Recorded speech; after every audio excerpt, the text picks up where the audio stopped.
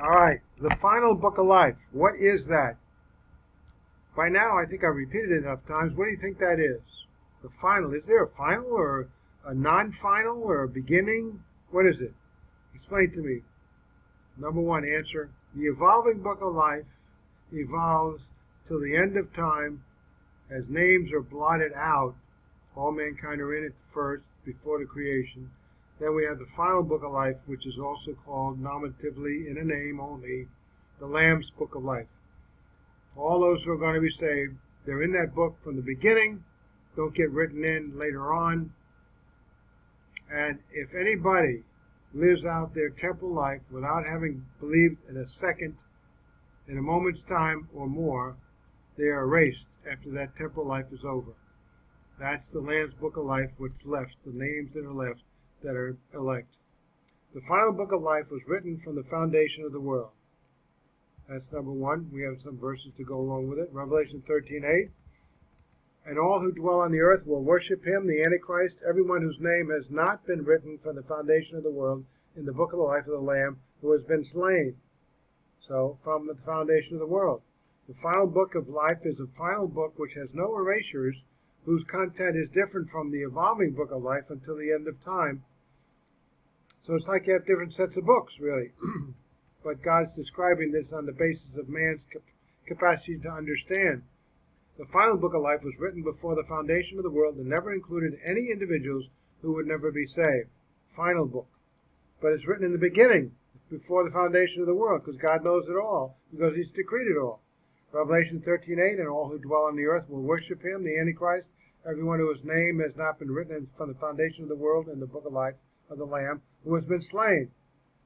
Note that the context here points to a book, which lists only those who will ever be saved.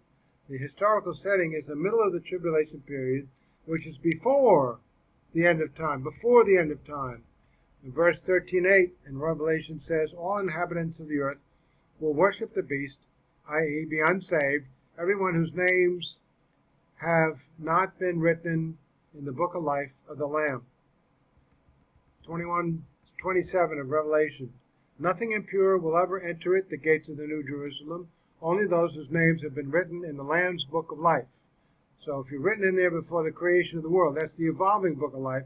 By the time the New Jerusalem comes around, your name will be erased because you hadn't believed in your lifetime. Have been written. Perfect tense indicating completed action in the past with ongoing results, a permanent entry never to be erased.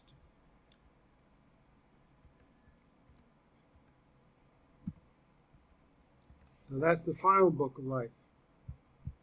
Permanent entrance, never to be erased. Since all of those who will enter through the gates of New Jerusalem are written in the Lamb's book of life from the creation of the world, then one might infer that no one who is written in the Lamb's book of life from the creation of the world will be blotted out, so that they do not enter the gates.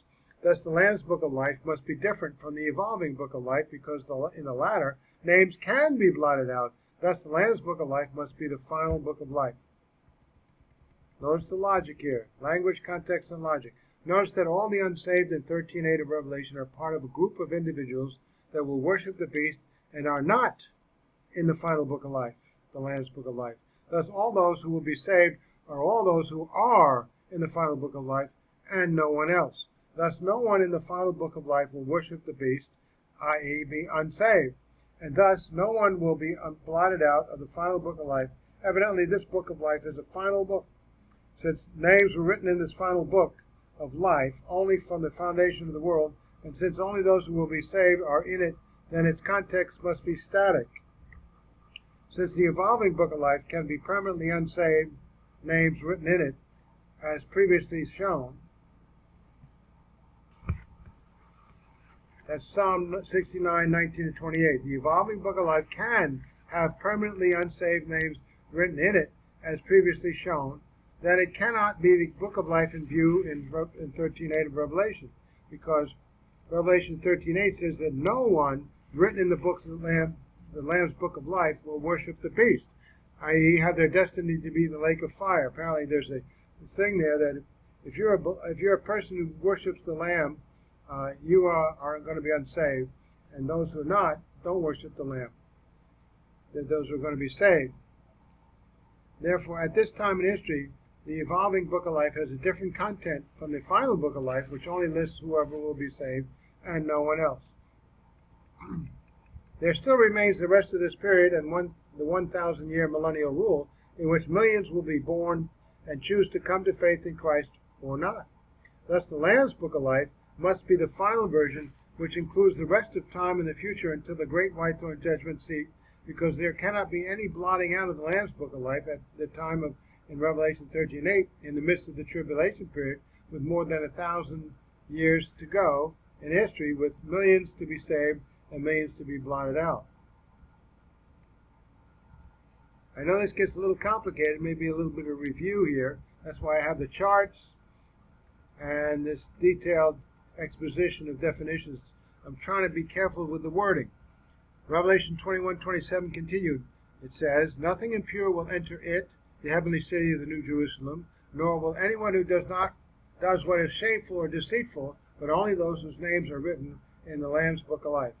You're saved. The evolving book of life, due to its changing nature over history of blotting individuals out, would not be able to fix on only those who will be saved at this moment in history. For some in the evolving book of life at that moment will be unsaved and will be blotted out because they don't get saved in their lifetime, their physical lifetimes. I write physical. Physical. Well, I'll leave it in caps. Physical lifetimes as opposed to eternal. Since Revelation 13:8 indicates at this point in history that those who are not listed in the book are unsaved, and since the evolving book of life can, at this time in history, have unsaved written in it, which have not yet been blotted out, because they haven't died yet, and then the final book of life is in view in 13:8, and not the evolving book of life. Compare Hebrews 12:23. To the church of the firstborn, whose names have been written in heaven. Okay. They got the R there. Have been written. Perfect tense, signifying a completed action in the past with ongoing results. In other words, a permanent writing in, never to be erased. So if you're looking at the Lamb's book of life, you're permanently written in it, can't be erased. God is sovereign. All right. Point C, those who will be saved are written in the final book of life, but are unsaved at conception. Wasn't that you and me? Think about it. I didn't get saved till I was 17 years old.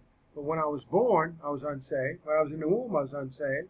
If I died in the womb, God's got to guarantee me salvation because I don't reach age of accountability and where I can refuse to believe. And now people keep bringing that up.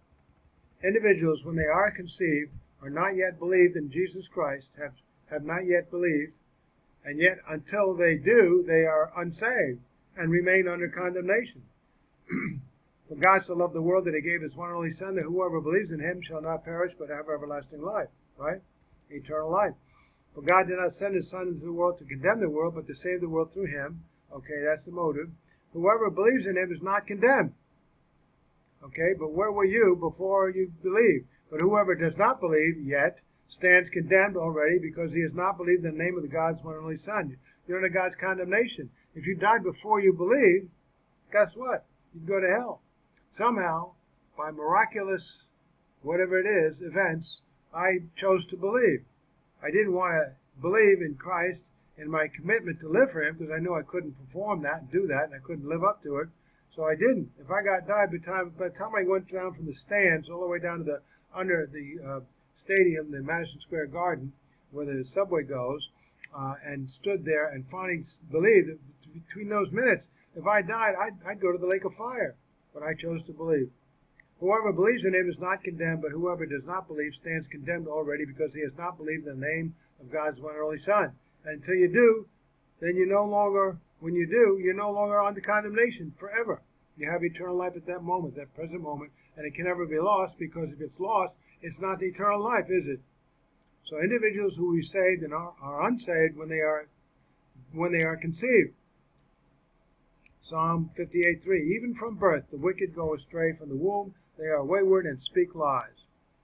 Surely I was sinful at birth, Psalm 51:5. sinful from the time my mother conceived me. David spoke these words and wrote them down. Since all individuals, even those who will be saved at some time in their mortal lives, are born unsaved, and since all men are conceived in sin and thus are unsaved at conception, we got these verses here, and since all who are saved are written in the book of life from the creation of the world, then during the time those who are going to be saved have not become saved, then the book of life has unsaved written in them.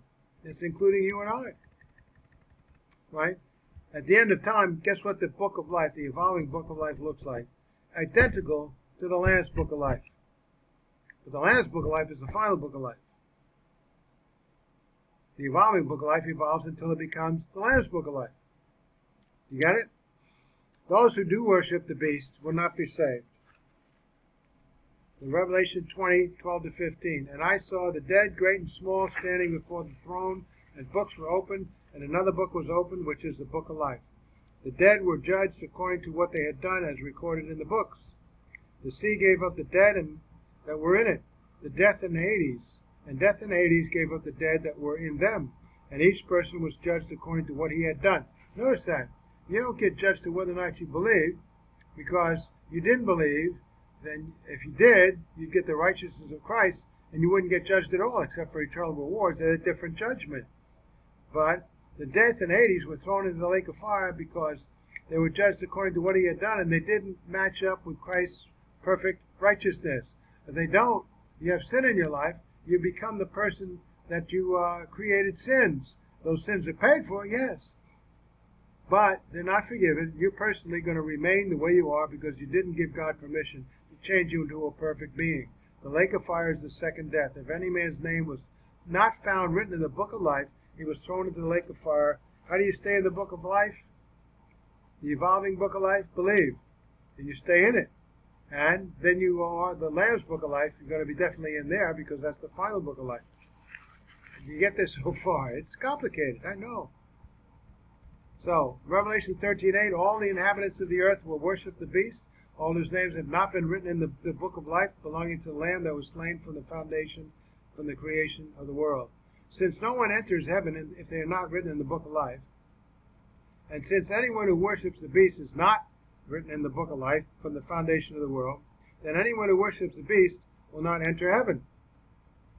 Okay, point 6. The book of life at the end of time is identical to the final book of life which was written before the foundation of the world. All right, I already covered this, but let's review it. It's complicated. It's important to get this because people have it absolutely the opposite to what we're reading from Scripture here. Since individuals are blotted out of the book of life, Psalm 69, then it is not a final book of life because it evolves over time. And since only those who are found in the book of life at the end of time are heaven-bound, and since at the end of time only those who are saved are written in the Lamb's book of life, then the book of life will evolve into the Lamb's book of life, having only those who are saved by the end of time, and both are thus virtually identical. The former evolving over time, the latter being created complete before the foundation of the world. I would imagine in heaven, the angelic world has a chance, and those who are saved have a chance to view God's superlative control and sovereign decrees and blessings over the world as he's created it to evolve in something that points to his righteousness, and only that can prevail, his sovereignty. Thank God, only God's sovereignty can prevail because men have weird ideas and very sinful things. I don't want man's input into it at all because sooner or later, somewhere is going to come around and back to bite you if mankind has some control over what happens. Exodus 32, then Moses returned to the Lord and said, Alas, this people has committed a great sin, and they made a god of gold for themselves. But now if thou wilt forgive their sin, and if not, please blot me, Moses, out from thy book which thou hast written. What is that? Which book is that? And the Lord said to Moses, Whoever has sinned against me, I will blot him out of my book. Bible Knowledge Commentary says on this. We'll get more on this next time.